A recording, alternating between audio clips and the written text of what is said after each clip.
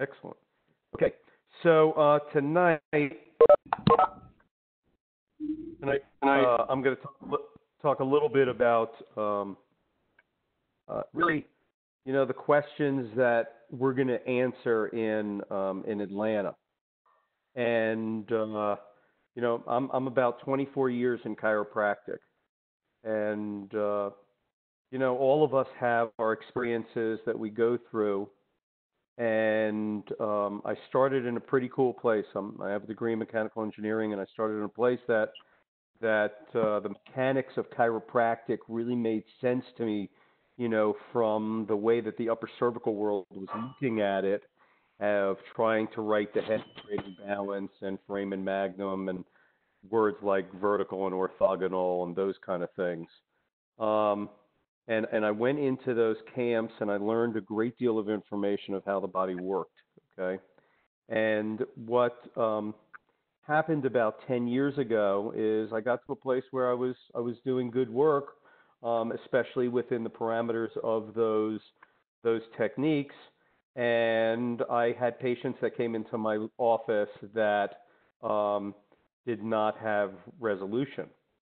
And I just started asking questions, and this webinar tonight is really 15 years of chiropractic and basically 9-10 years of me asking questions and what I see now and the pictures that I see now. And I've bounced all over the board because the way I've received the information, and the reason for that is because the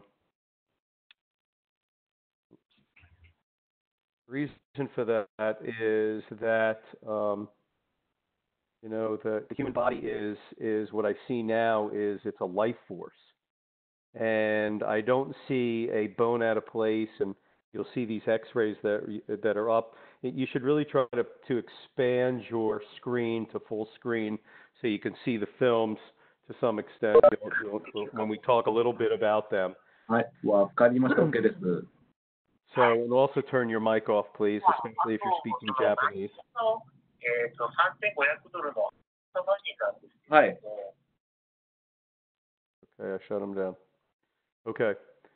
So, the human body is it's not what I used to see it as. I used to look at this and I'd go, wow, look at this, look at that. Number one, how it's leaning so far off vertical. I'm going to expand my screen here for a moment.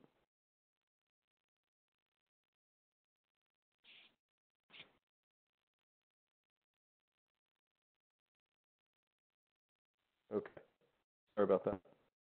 So, from a chiropractic point of view, if you want to be a purist in chiropractic, you can just look at each one of these spines and just notice that they're not on center. And you notice if you take a moment that there's a flow to them, and there's a flow and there's a damage to them. Okay, and the cool thing about this is that, especially as an upper cervical person, at least in my origins, is that I looked at X-ray, and one of the things that I see now is, even though I'm looking at an X-ray, and is that I'm not looking at just a bag of bones here anymore, okay? I'm looking at a life force that is in significant distress.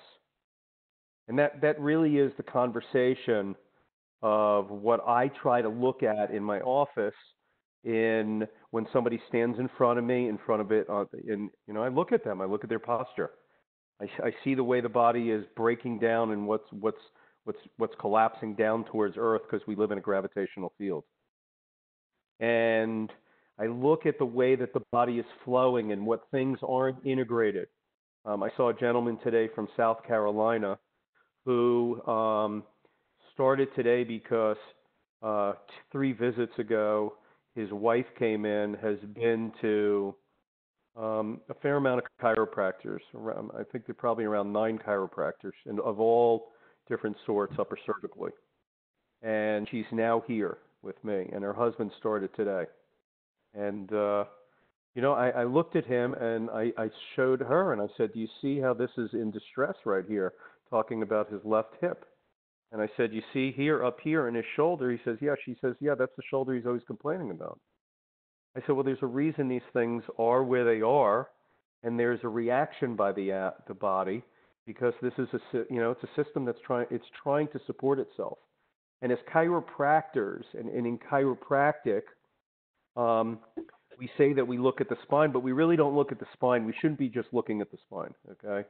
We should be looking at, the global system of the whole body because we're posture people. We're not really spine people. I mean, you could say we're spine people, but if we're really talking that the spine is structural for the body, and that's, a limited conversation.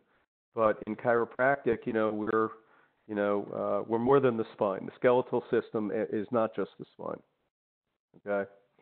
So tonight is a little conversation about, where I'm at, so I can kind of get people, in a little bit of an idea of what's going on for Atlanta and just current, okay, because so that we can get really, a nice conversation going there. And my feeling is at this point is these are the things that we should be talking about now in chiropractic, okay? We've talked about a bone out of place, okay? But we should be looking at the current tensegral anatomy and physiology. Is that there is a biostructure that is pretty much across the board in everybody's camp says that the human structure is tensegral, meaning it's expanding open, okay? And it has an anatomy to that, okay? There's an anatomy discussion to that. If that's the case, and we are talking posture, and we are the people that are trying to help posture, nobody else is trying to help posture. Everybody else is trying to just help pieces and, make your back feel better. We at least see a connection from the pelvis up to the head, okay? So we at least look at the whole thing or a part of it, a main part of it. And that part is not a pile of just bone on bone on bone on bone. It's a system that is expanding. And there is an anatomy and a physiology that if you look at this picture, this is a textbook picture of a nice sagittal plane and a nice frontal plane. And you notice one is straight and one is curved. And there's a reason for that. And as chiropractors, we should understand that because we are structure people, but we also are functional people. For function, we talked about the nervous system. Okay? The nervous system is functional. So nobody sees this picture in their office. Why? Because it doesn't exist. Okay? This is probably made by Mattel or something. It's not real. Okay? Because I've never seen this in my life. I've never seen anybody this straight and that curved. Okay? So, and the reason for that is everybody's had some trauma. Okay? And one of the first things that we should understand is how the body responds to trauma. Okay? In live terms. Okay? We have a pelvis, and if it gets hit off to the right and there's trauma right to the left, how should the body respond? I mean, we're a nervous system. So the body has a righting reflex, and it tries to put the body up on top of it. So what's normal? And then what are normal numbers? Okay? And what are we then going to strive for, and how do we support it? Kind of that where, why, when, how stuff. Okay? So these are the conversations that I see us having in chiropractic. Hopefully one day we'll be ready for them. We're starting them, and I'm sure other people will come on to join us, and others will branch off from what we're talking about here. But it starts with a tensegral system and understanding how that works, how that breaks down, and how then it responds. Okay. And the reason for that is very simple, okay? Because really what happens here is when the human body gets traumatized, what happens? And it's very simple, is the body has to sacrifice stability for flexibility, okay? It has to. Excuse me, that has to sacrifice stability. It sacrifices, the flexibility of the body, okay, by overstabilizing it. That's really the better way to say it. So these pictures that you see here are pictures where the human body has been damaged, it's neurologically responding, in a gravitational field, and it is locking itself up so that it doesn't fall over. And that at the same time, it has to move.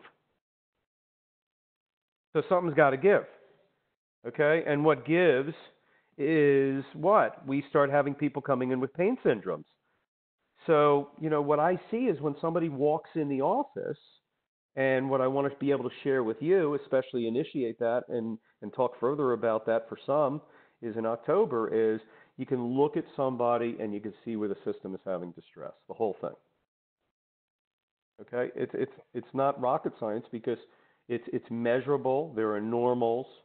There is damage, and you can see the areas where the people are in distress. You can look at the people here. Okay? And if you don't deal with it, it just keeps breaking down. Okay, that's a fact. Okay? And if you're dealing with it in a way that you're not creating stability and you're kind of moving things around, guess what happens? People that are patients in your office all of a sudden have, the barn goes on fire. Okay, everybody's had that, me included. Okay, why? Because we're not having a conversation about how to restore this, because we're not even having a conversation about tensegrity. Okay? So we have a tensegral model that breaks down. We need to understand how that happens, identify in people where there are problems, okay, and start having structure-functional conversation.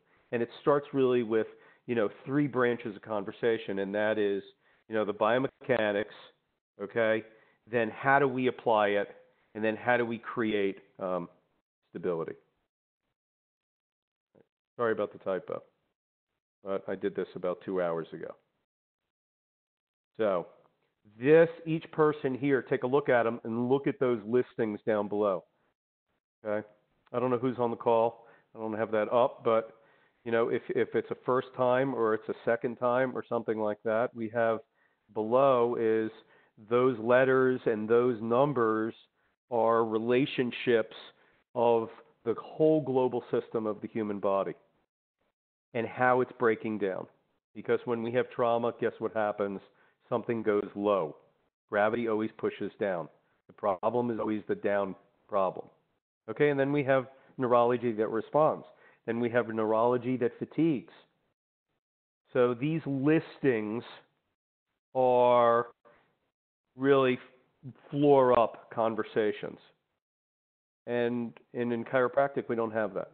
We don't have that conversation. So structure people means the whole structure, and then having a conversation about how to understand this and see where these problems are. And then we can move through the biomechanics, we can move through the application of it, of restoring that, and then seeing how the human body can be stabilized as well as possible. So that all starts with having some understanding of tensegral biomechanics, how the whole thing works, okay?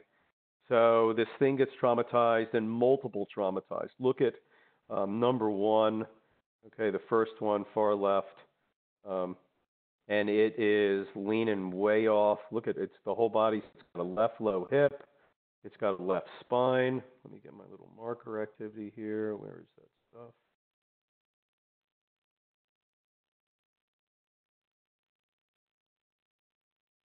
Right here. Left low hip. And a left spine. And it's got a left shoulder. And it's got a right head and neck. Okay, now I can look at that listing right off the bat and tell you that this right shoulder is failing. This person is falling out to the left. It's biomechanically not correct. Okay? I could go on to say that, hold on, trying to see the listing down below. It's covered up by,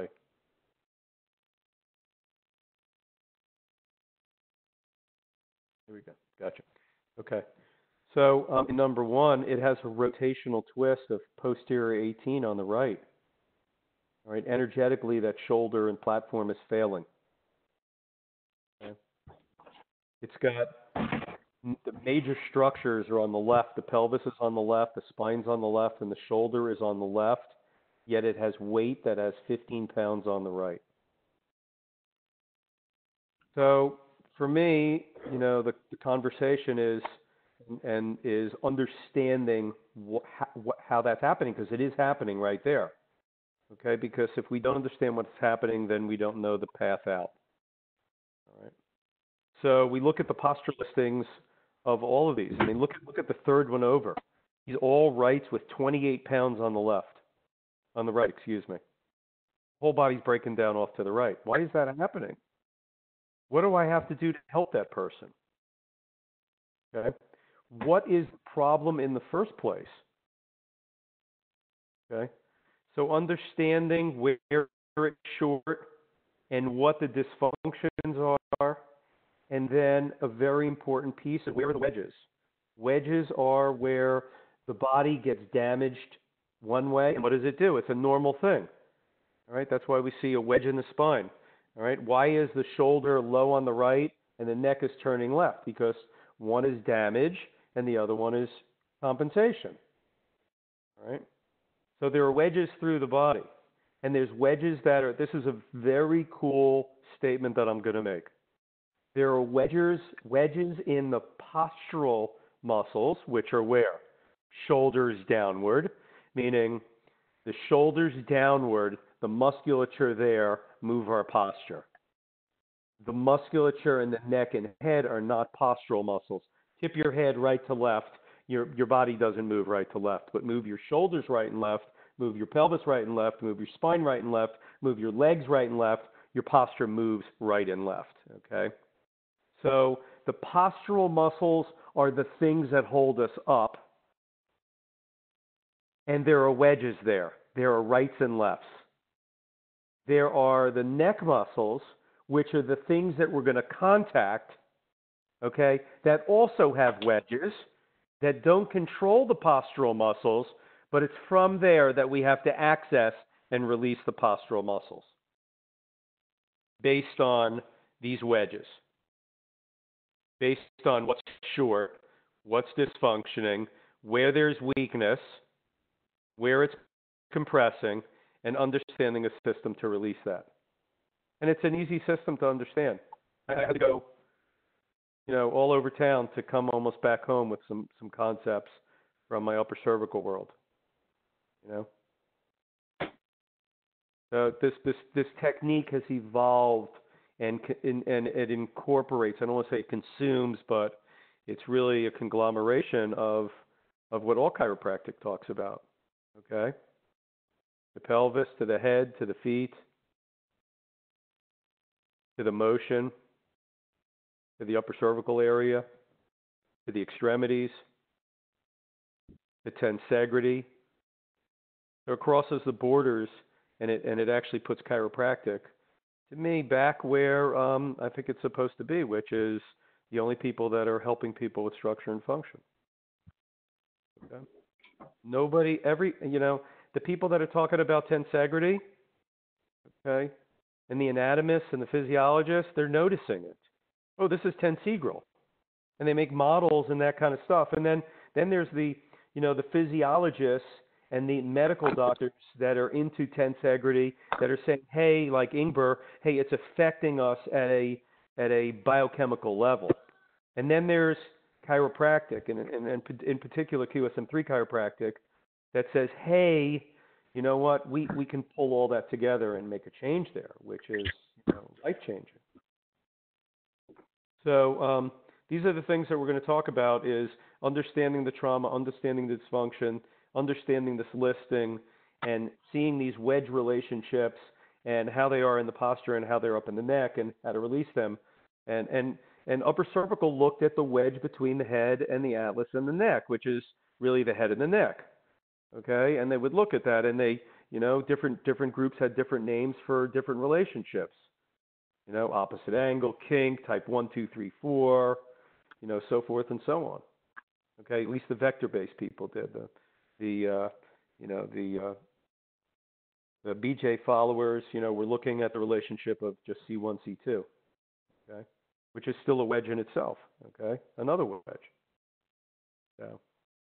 So it's a cool thing because I'm looking at the global wedges and how to change them globally, okay, which is what you got to do first, okay. So moving on. So oops.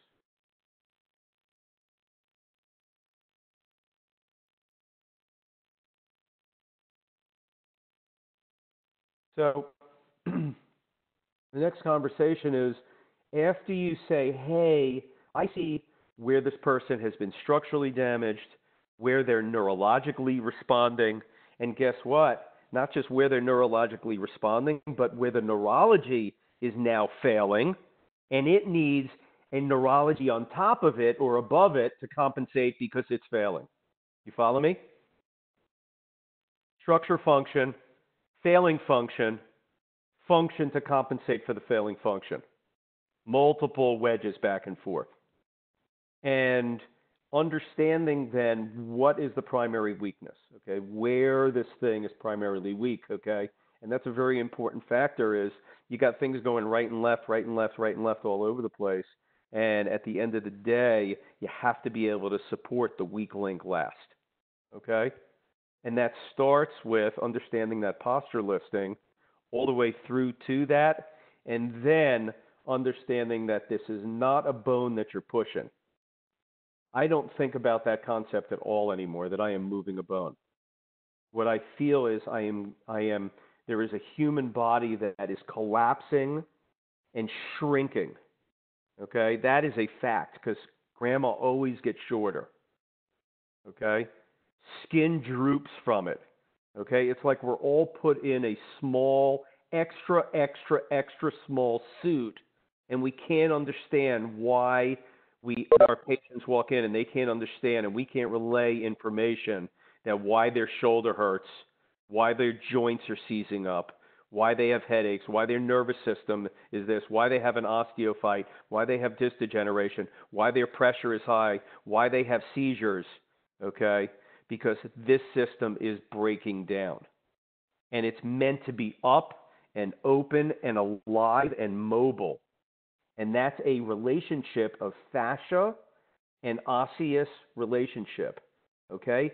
So we can't just look at this thing and say we're going to push the bones because the model is not a bony model that's out there. The model that's out there is this is an expanding system, okay? Go push into your stomach. It pushes out, okay? There's a pressure in it. It's a balloon system. It is an elastic system. And we have to look at it in an elastic way if we want to change it.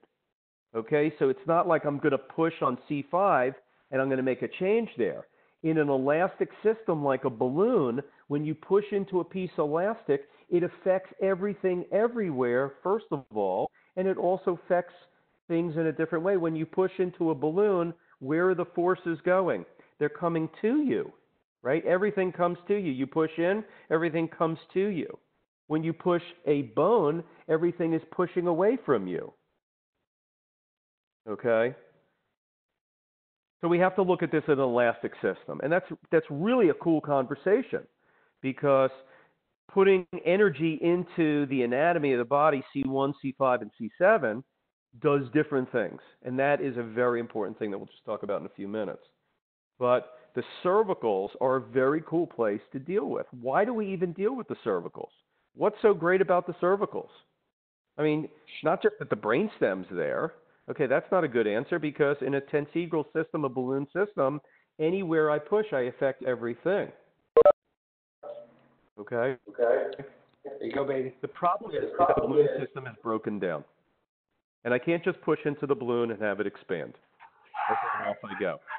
So the lines, the tension lines, okay, the telephone lines, not in a neurologic way and in just an energetic way, but literally in an elastic system. Some of the rubber bands have been damaged.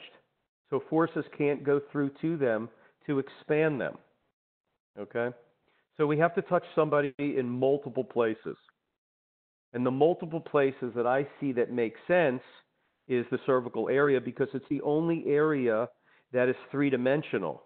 So the head, C0, C1, C2, C5, and C7, their motions are three-dimensional, and they are direct.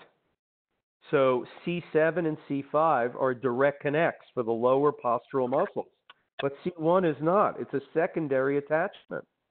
Okay, but what's great about the upper cervical area is that you got this big old head on there, and it's three-dimensional, and you can use that thing like a crowbar to expand the human body. So the cervicals become a great place for a number of reasons. They're full range of motion, and they're attachments of the fascia that's down from the pelvis, goes only one place. It goes from here to here.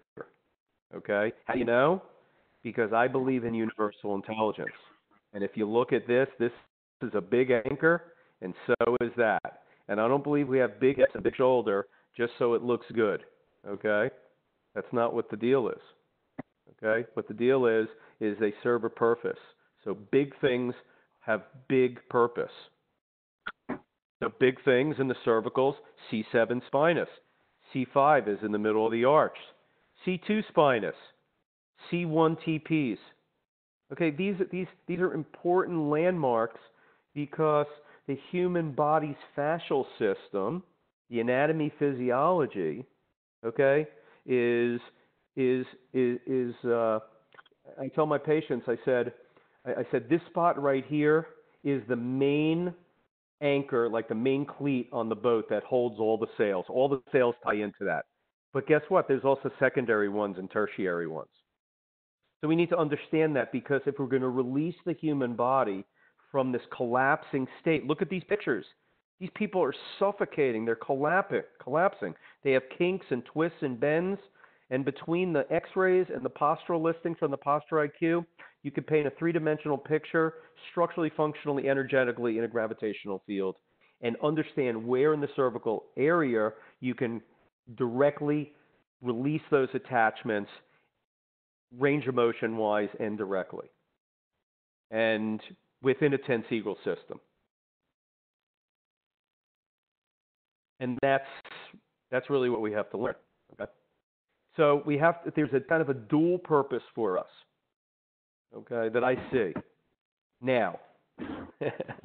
And that is this system right here is in, what do you think the musculature, oh, so Chad, the funny thing that you said to me, you know, every one of you has probably touched somebody's neck, okay? Imagine you have. I don't know who's on the call, okay? If you had somebody or you palpated somebody, or if you're doing this work or you're doing upper cervical work and you touch somebody on that neck, everybody's like in a rock. You feel these rocks all over the place. Well, it's not that their neck is tight. It's that their system, the whole human body, for them to stand up, has to lock down and activate so many muscles, otherwise it's just going to fall over because we've lost our balance and our symmetry.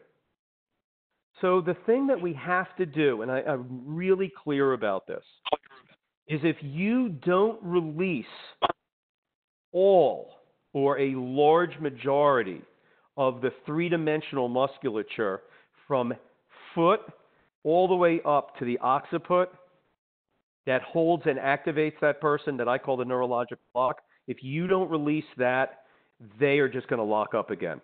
So you have to go beyond where they are and go through it and overcome it and release it, and then you have to expand it. It's like filling up a tire.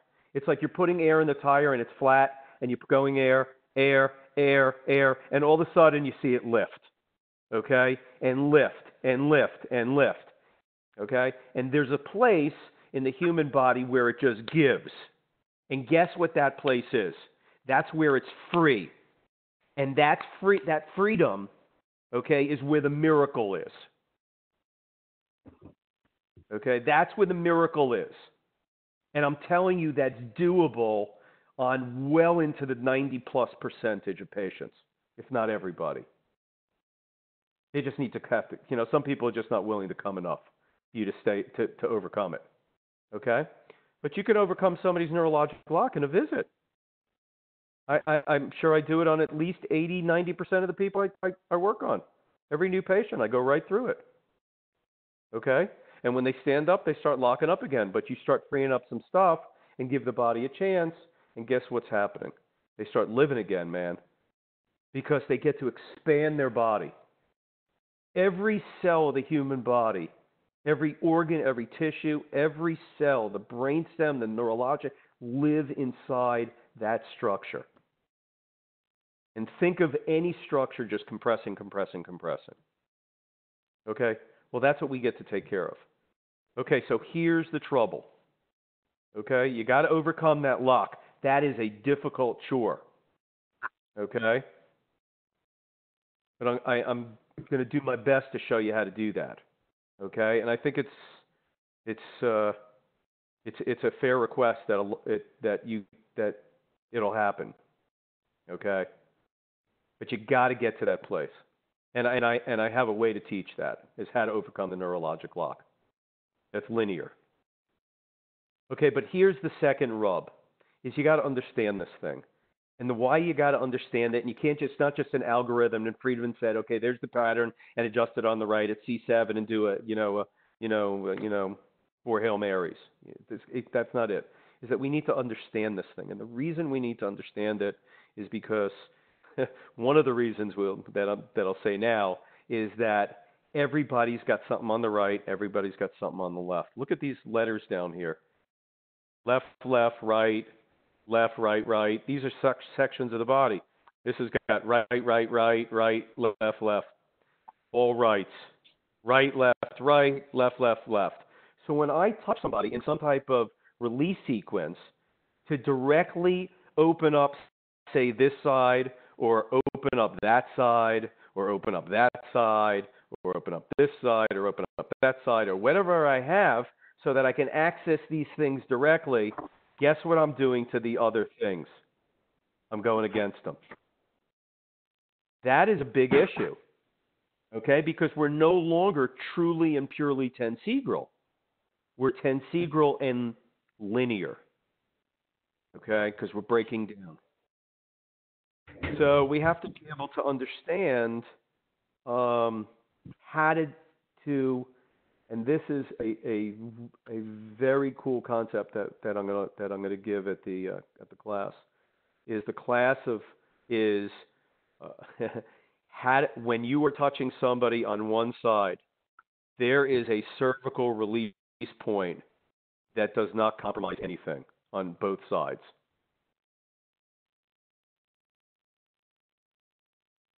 So it does not what? Will become a lot more specific. Is there a question? Can you repeat that, Russell? Yeah. So like in this listing right here, Dennis, let's say on this person, I'm gonna lay the left side up first, okay? But if you notice that there's structures that are on the left and there's structures on the right. All right. So I can tell you that when I adjust this person on the left, C7, okay, is their what I call their bend point. Okay? So when I go into C7 on this patient, it is going to release all the left side, that is the left, and it's going to release all the right side from the left side at the same time.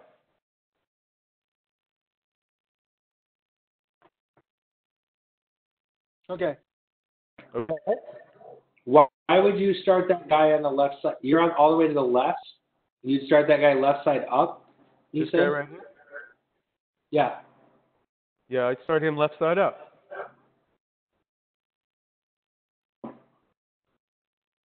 And I'll show you why in October. But that person is definitely left side up first, and maybe doesn't even need the right side. Jonathan, you want me to go through this patient with you? I'll do it. 100%, man. Okay. Yeah. All right. So this person is the most common patient you will see in your office, number one. Okay? And that is where they have had some sort of trauma, probably below the midline of the pelvis, like the femur head, or into the legs down here, and it's gone boom, boom, boom, boom, boom, and it's created a wedge where this thing is doing this, and then it's doing that. Can you see that, Jonathan? Yeah, I see that. I'm going to draw this in blue for some reason. So it does something like that. Okay? So where is the function, first of all? I do function first. Oh, okay. Right side. No, the function is this left side. The function, the left side, is trying to balance for that lower right weight. The whole left, that pelvis is dropping down on the left. Yeah, the spine is leaning left and the shoulder is leaning left. You see that? Yep. Yeah, so the postural muscles are trying to balance that right weight. That's, you go rock your hip over to the right and then bend your body over to the left. That's kind of what that person's doing over there. Right weight, everything else going left. To get the neck and head for a moment, okay? Okay. Okay, because I care about posture. I don't care about what the head and neck are doing. The head and neck do a couple things for me. They tell me in this misalignment, my next conversation, is that shoulder on the left side is dropping too low. It's going too far left. It's falling down on the left side. How do I know? Because the head and neck are going the opposite way. Okay? Okay. Now I have this. Boom, like that. That's what I got. Okay? So Okay. I got to figure out, okay, and this is going to be the conversation, not the conversation for tonight, the conversation in October. Is first of all, I already gave you the answer why I went left. The structure is on the right, needs that last, okay? Maybe, okay? From a module 1 perspective, function first, structure second. The function in this one is definitely the left side, and the right side below is failing structurally in the postural muscles, for sure. The neck and head are bending back only because the functional part is failing further, and there is weakness in this right shoulder. That person can't hold it up, so it's falling out this way. And it's falling too far left. Can you see that? Yeah, I see that. Okay. So I want to get that left side out of there first, and then I'm going to go after the right side. And I'm so that's one conversation at module 1. Module 2 conversation is, if you notice, that if I start left side up, I don't want to mess that hip up down there and just drive that thing over in tension either. And I certainly don't want to do the same thing with the head and the neck. So there is going to be a conversation of where in the cervicals 2 things are going to happen. Position, meaning where in the neck, C0, C5, C7, that kind of conversation, okay, of where I'm going to go in and what my line of drives are going to be above and below those points, that point, okay, and that's called the bend point, okay? So Thank you. So that's that conversation, and that's important because when I'm on the left side, I want to make sure that I bring this head this way. I want to make sure that I bring this left dysfunction that way. I know this is getting messy, and I want to get the hip going this way. And I want to do that to the best of my ability. And in a 2-sided adjustment, every side, one side has one perfect bend point that I will tell you that it's kind of like the knot on a balloon, and that's where it is on every patient. And so let me say that again. So every misalignment has a major cleat, okay, that holds all the tension at one point in the cervicals.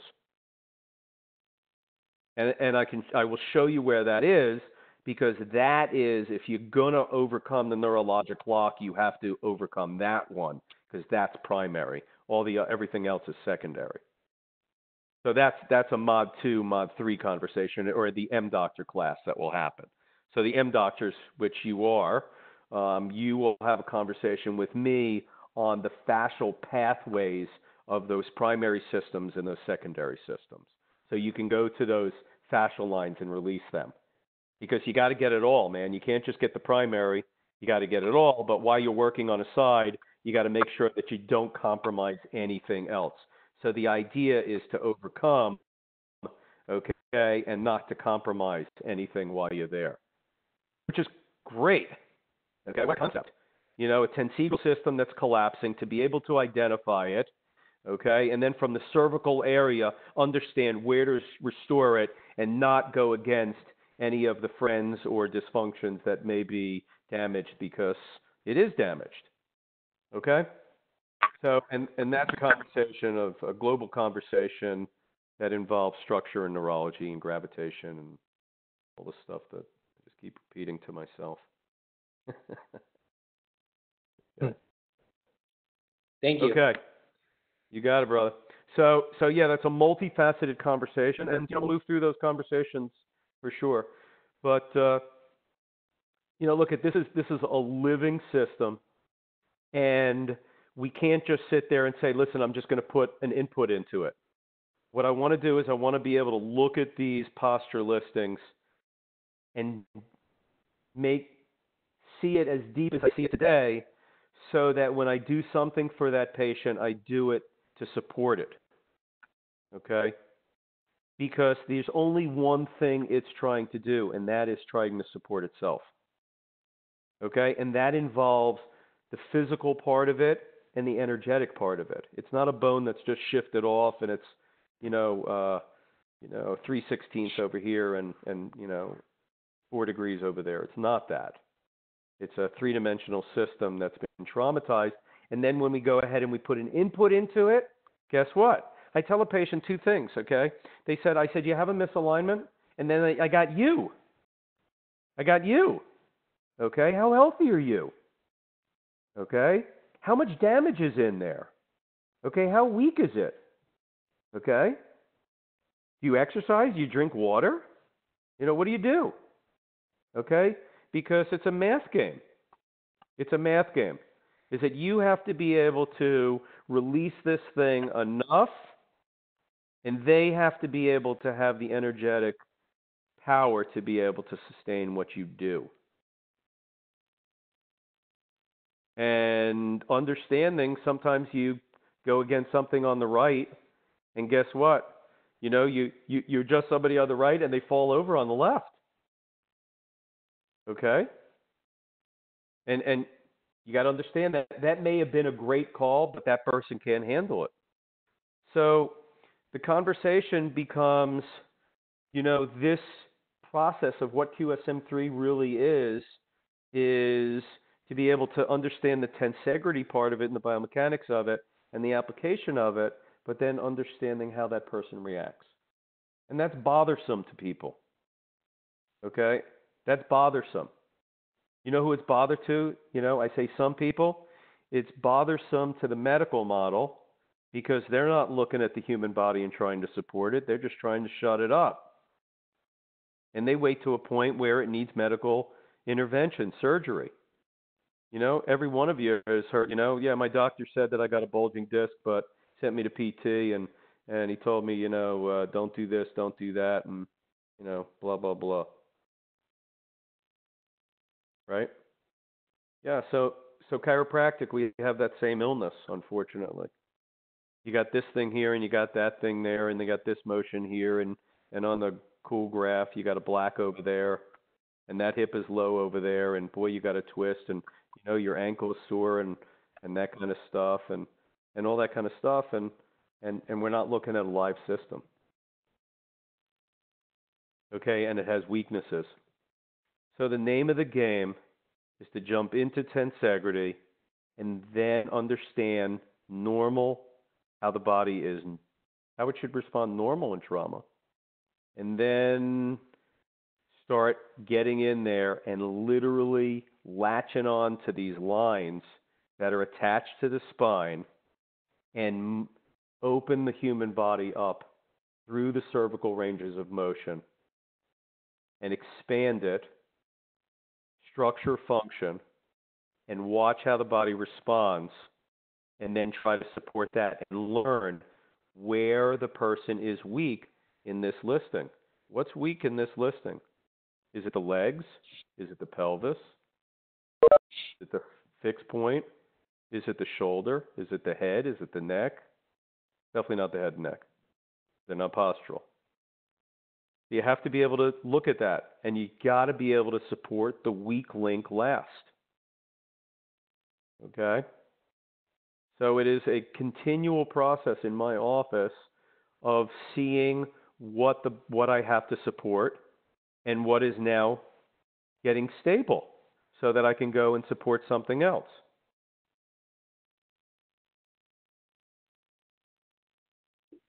Okay. And that comes from the process of listening versus forcing. I used to say the atlas used to go here.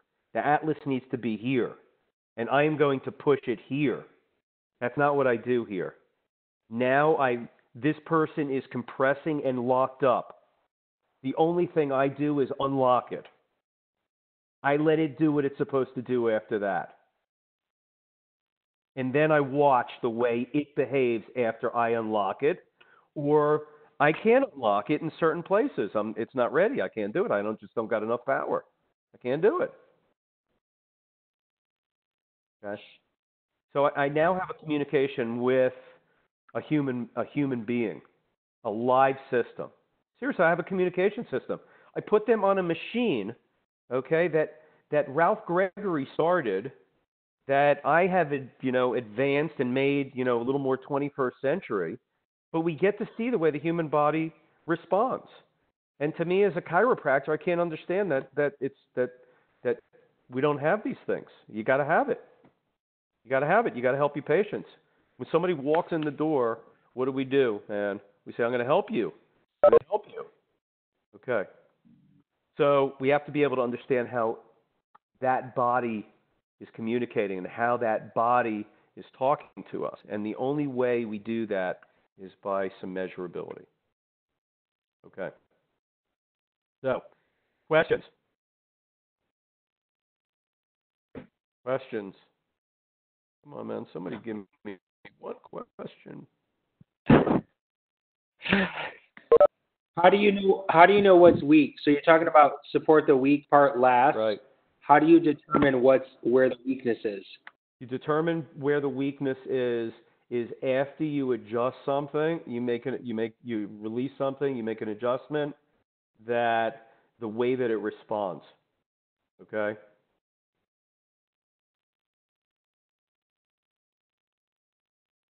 No? I'll give you an example. How about I give you an example? Yeah, perfect. How about I do that? Let's go back to this one right here. Only we're going to go to a clean one, okay?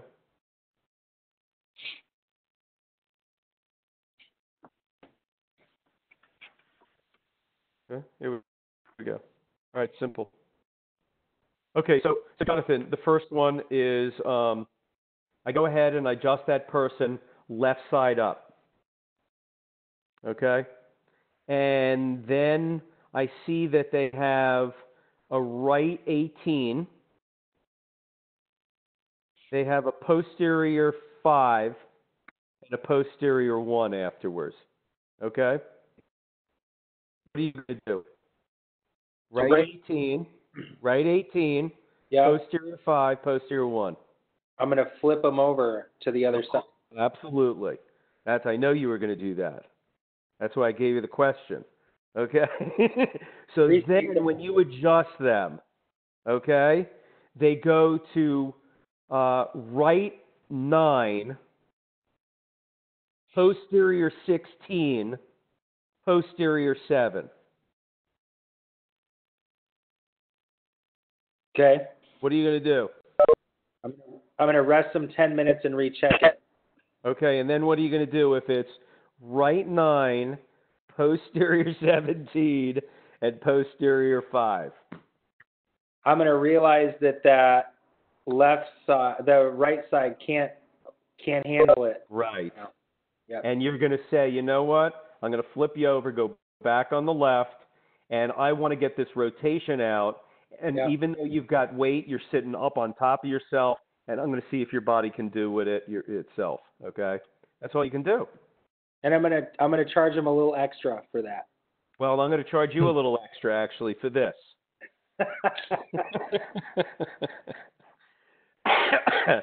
Okay, Russell, guys. do you Go ahead. Russell, do you pre-stress that shoulder a little bit into the anterior realm when you adjust? Yeah. So Dennis, I'm going to show you some cool placement. Everything is really, it's really simple to see this stuff, after, I've banged my head against the wall, of course, and I'll keep saying that. I'm grateful for it too, because the game ain't over because this thing is so complicated. But I start in, it depends on what I'm doing, okay, and where I'm at, okay. It depends. If it's right side up, is a little bit different placement than somebody that's left side up here, okay? And especially because we're going to move them on the headpiece based on. Okay, so look at that big shoulder. Say on right side up, okay? So I've got them right side up. What I'm going to do is I'm going to come in from the posterior. Why? Because that posterior line on that right side is really short, right? Say on right side? Mm-hmm. Yeah, so I'm going to set that up to, because it's posterior and I'm coming posterior, I'm going to bring the chin back because it's going to help me with my range of motion. We're going to talk about these things. I'm just giving them these now so you hear it. But I'm going to really come through that posterior portion of that trap and go right down through it and overcome that posterior line. Okay? Actually, if he's on the left side, isn't the right side anterior? Well, if I'm on the left side, I'm going to come in anterior. Okay. If I want to go after that shoulder. But okay, I thought you said right side up, which would indicate to me, if we're looking at the same thing, you have posterior 18. Mm-hmm. Isn't that posterior 18 on the left shoulder? No, that's posterior 18 on the right shoulder. Oh, I'm sorry, because it's the weight side. Wherever we have the weight, no problem. Yes. Wherever the weight is where we put. That's why there's those little commas in there. Okay, right, because right, the weight is the where we delineate the rotation of the shoulder and the pelvis. Right. Okay. Yeah, I see it now. My bad. Yeah. So the point that you're going, well, it's a little bit longer conversation because the conversation of where this needs to be released, the placement, and the line of drive are a conversation that will happen in one conversation, and it's just too long here. That's why I keep stuttering with it. I'm sorry. No, that's fine. Okay. We can hit it in October. Yeah, we will. Okay. Anything else? Hey, Russell. Yes. Rick DiGregorio. Hey, I don't see how you could start him any other way on this one, but from the left side, because you'd be putting your forces down through the kink otherwise. Right. So if you look at this person, the way that it kind of cantilevers over, I see two things that tell me left side up for sure.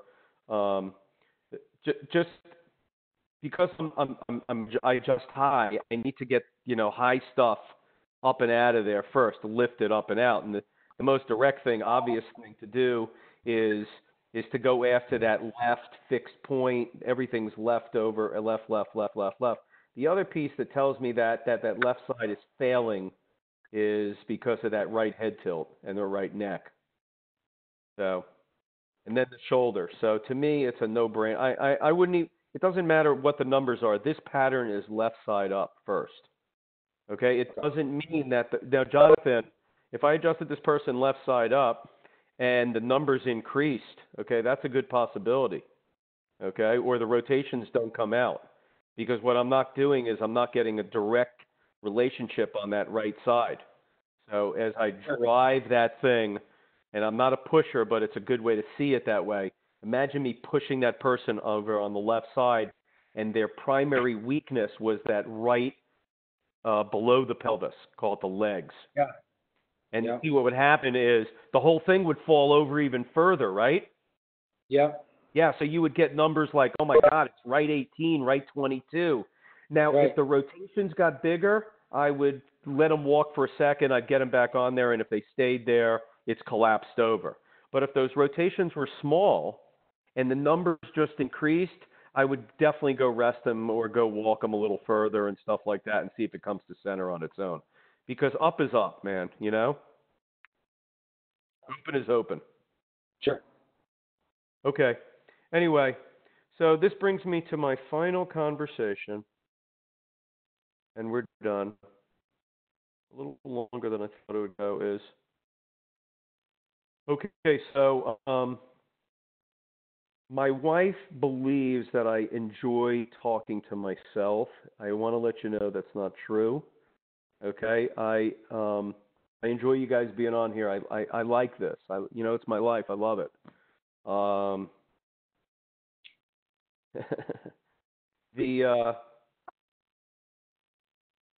You should just make sure you come in October.